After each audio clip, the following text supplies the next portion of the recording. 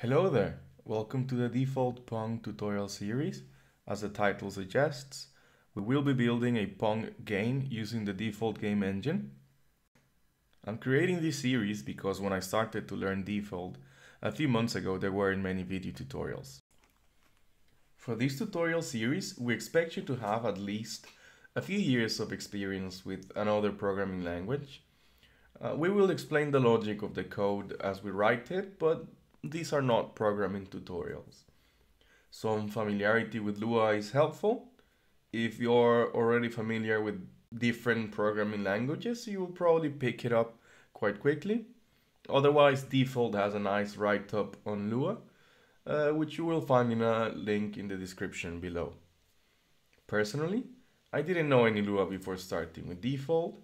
There are some nuances, but we will mention them to make things more clear as we go along. Some familiarity with other game engines such as Unity or Godot might help, or having gone through some of the default manuals or some of the example projects would be helpful as well. But otherwise, we will learn default as we go along. That's what these tutorials are for.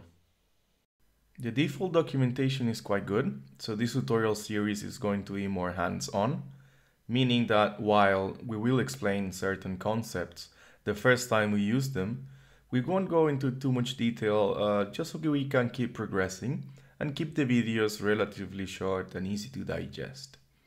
We will, however, provide relevant links in the description below to make it easier for you to deepen your knowledge.